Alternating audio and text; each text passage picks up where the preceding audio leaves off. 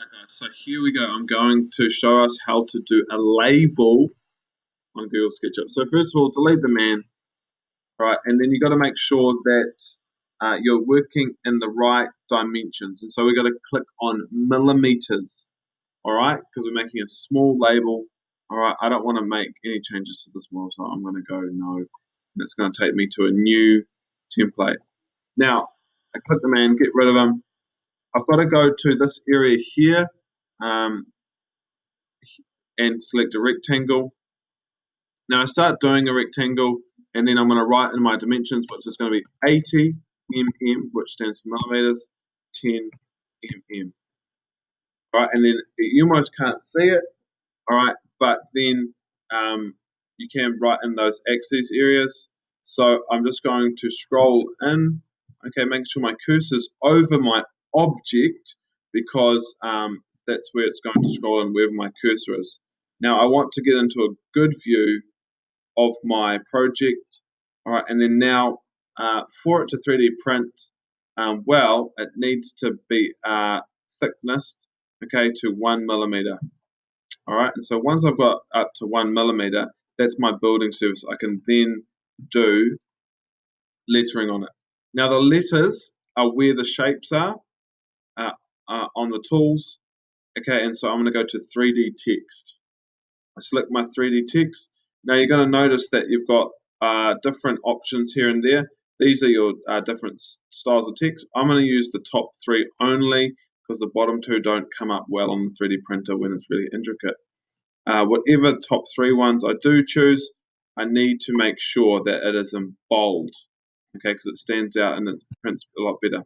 Now the height is how big each letter is, and so 7 millimeters is a good height for it to fit in. And then text extrusion. Now text extrusion means how much the letters pop out.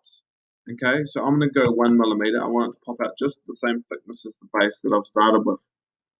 All right, and I'm going to write my name here for my label, Matua Nate. Okay, and then here I am here. Now it's extremely important that when I go to put my lettering on top of my base, that it says on face. That means that the lettering is connected to the base, and then now I need to select out so I don't move my letters off.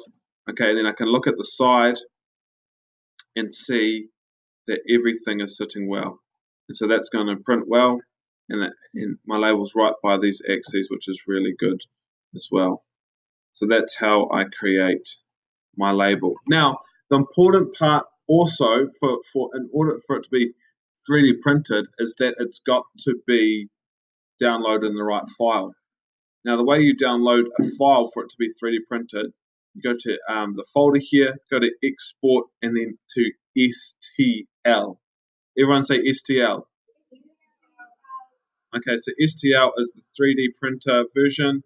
Okay, I click that, all right, and that's going to download my file to then be shared to the 3D printer. So that's how I create my label and get it ready to be 3D printed. Now, before I exit out, I want to make sure that I've labeled and saved my project correctly. So I'm going to write Matua Nate label. Click inside here, and that's going to allow me to then save it. I hope you like this video. Subscribe to my YouTube channel and like and comment in the comments below.